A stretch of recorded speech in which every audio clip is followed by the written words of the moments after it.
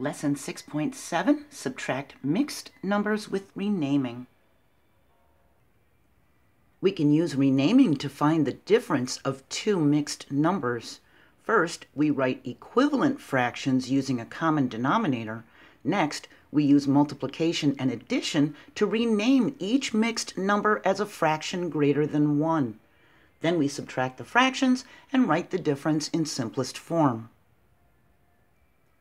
By writing the mixed numbers as equivalent fractions first, it'll determine if we need to use renaming. We look at the numerator of each fraction. If the numerator of the minuend is less than the numerator of the subtrahend, we'll need to use renaming. And 1 is less than 3, so we cannot subtract until we use renaming. When the numerator and denominator are the same, the fraction is equal to 1 whole. If we have 3/3, that's equal to 1 whole.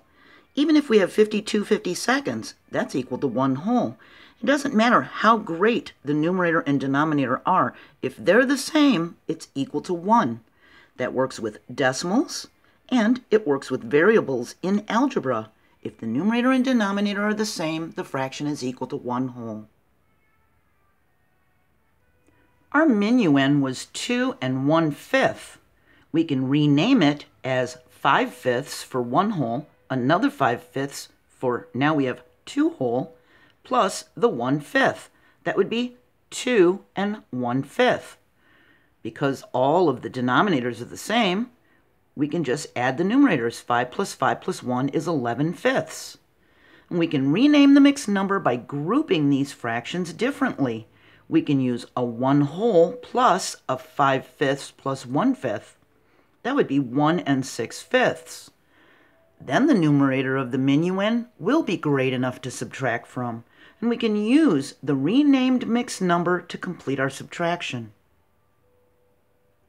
We had 2 1/5 minus 1 3/5. We changed the 2 1/5 into 1 6/5.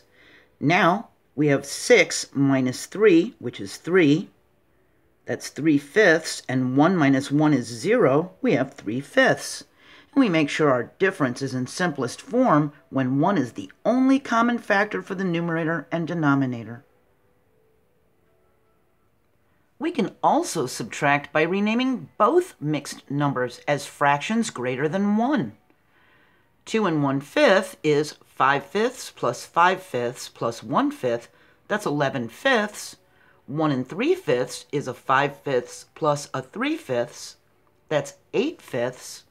11 minus 8 is 3. We write it over that common denominator 5. It's 3/5. We can quickly rename mixed numbers as fractions greater than 1 by using multiplication, addition, and mental math. The first thing we do is multiply the whole number by the denominator, 2 times 5. We add that product to the numerator. We have 2 times 5 is 10, plus 1 more is 11. We use the given denominator, that 5, we have 11/5. Multiply the whole number to the denominator and add the numerator as our new numerator. Here we have 5 2/3 minus 2 3/5. We see the denominators are different. We need to give them a common denominator first, and we can just multiply them 3 times 5 to use 15 as a common denominator. 3 times 5 is equal to 15, which means we need to multiply the numerator 2 by 5 also. We get a 10. For this one, 5 times 3 is 15, so we need to multiply this numerator times 3, just like we did to the denominator. We get 9/15. We can subtract 10 minus 9 to get a 1. That's 1/15. And 5 minus 2 is 3. So by first giving them common denominators, we see that we don't need to use renaming, though we would get the same answer if we did. Why do extra math if you don't need to? Now, we could have changed these both to fractions greater than 1, or renamed this to 4 and 25/15. But we didn't need to, because this numerator for the minuend was great enough to subtract the numerator from the subtrahend. Here we have 9 and 1/6 minus 3 and 3/4. They have different denominators. Both 6 and 4 can meet at the multiple 12. And 4 times 3 is 12, so 3 times 3 is 9. 6 times 2 is 12, so 1 times 2 is 2. We have 9 and 2/12 minus 3 and 9/12. By first giving them a common denominator, we see that we do need to use renaming. This 2 numerator for the minuend is not great enough to subtract the 9 numerator from the subtrahend. We can take 1 away from 9 and make it an 8, and the 1 we took away we can turn into a 12/12 using the same numerator and denominator, and having the 2/12 over here. We can add the 12/12 and the 2/12 to get 14/12, so we have 8 and 14/12. Now we can take away the subtrahend 3 and 9/12. 14 minus 9 is 5, that's 5/12. 8 minus 3 is 5. We have 5 and 5/12. So it's very important to first give them a common denominator. Then we decide whether we need to use renaming or not. Here we have 3 and 2/5 minus 1 and 1/2.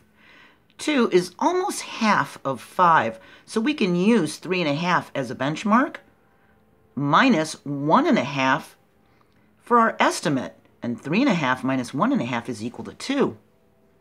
They have different denominators, so we give them the same denominator. They can meet at the multiple 10, and 2 times 5 is 10, so 1 times 5 is 5. 5 times 2 is 10, so 2 times 2 is 4.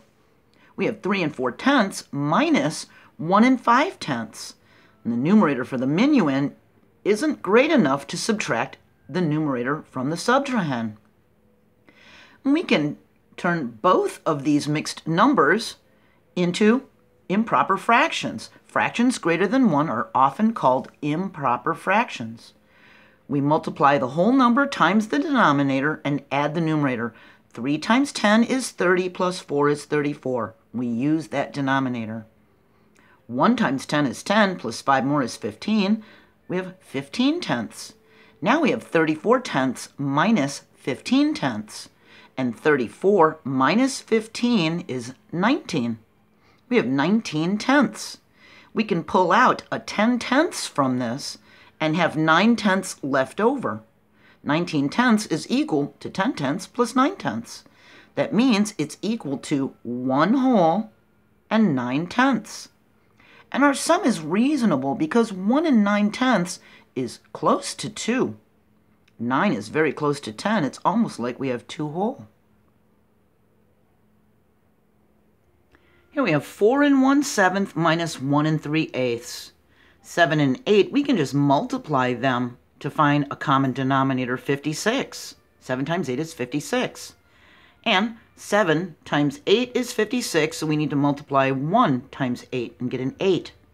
8 times 7 is 56, so we need to multiply 3 times 7, and we get a 21. We can see that this numerator is not great enough to subtract 21. And we could do 4 times 56 plus 8, but it's faster to rename 1 whole as 5656 if mental math is difficult. So this 4 becomes a 3. The 1 we took away becomes a 5656. And then we have the 856. We add these two fractions together and get 6456. So we have 3 and 6456.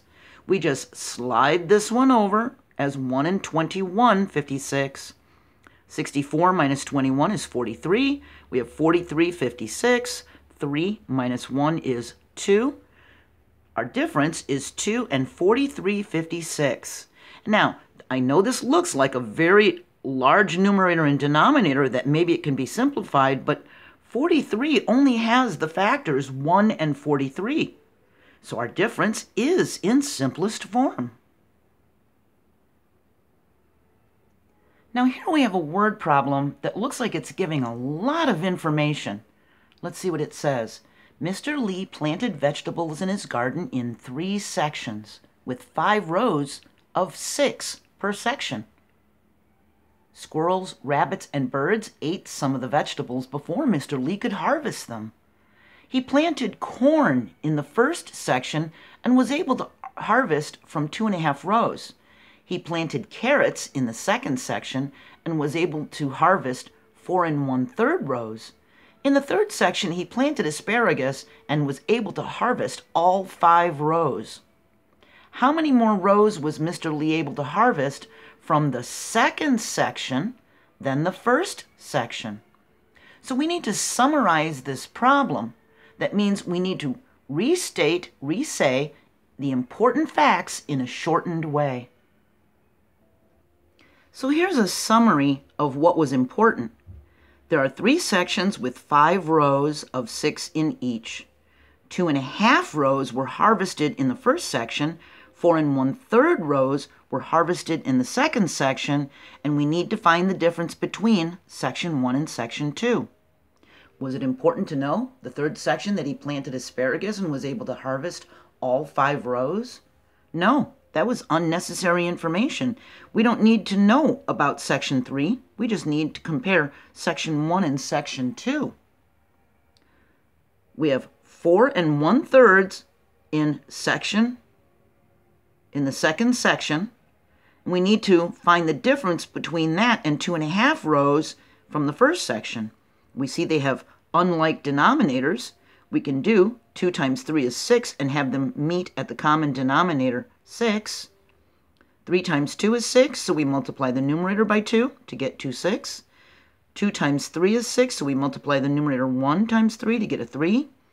We can see the numerator in this minuend isn't great enough to subtract the numerator in the subtrahend.